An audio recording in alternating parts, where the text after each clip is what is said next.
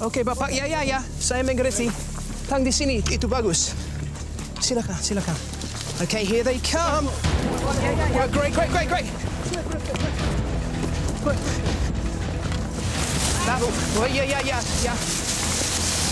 Look at that, that's a completely different animal. Back up, Graham, back up.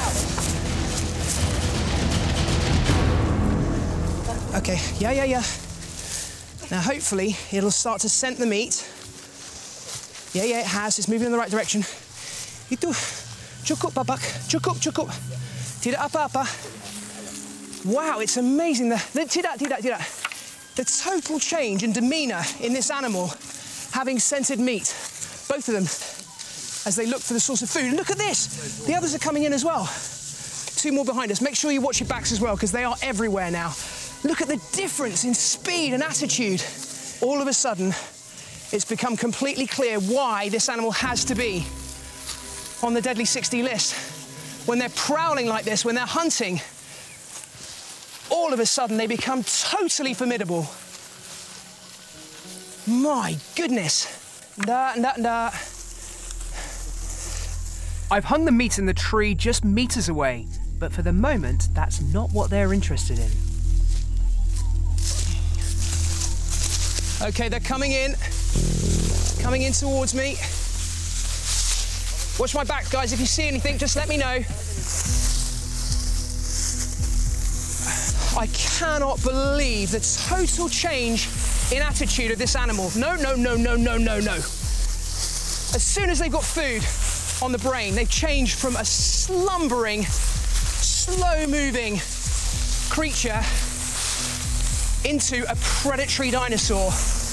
And all of a sudden, they're not just hunting the meat, they're hunting us. I have to say, I really wasn't expecting this. Whoa. Whoa. Okay, one of the dragons has the meat. Over there, look, it's tearing into it.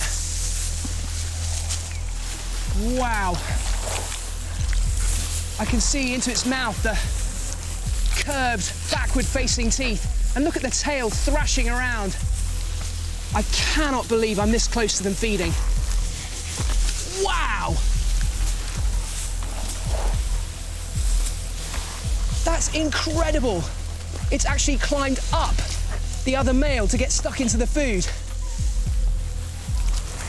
Komodo dragons are a little bit like crocodiles in that they struggle to chew their food. They need to take a bite and then use their body strength to rip chunks out of the meat. And that's exactly what this animal's doing now.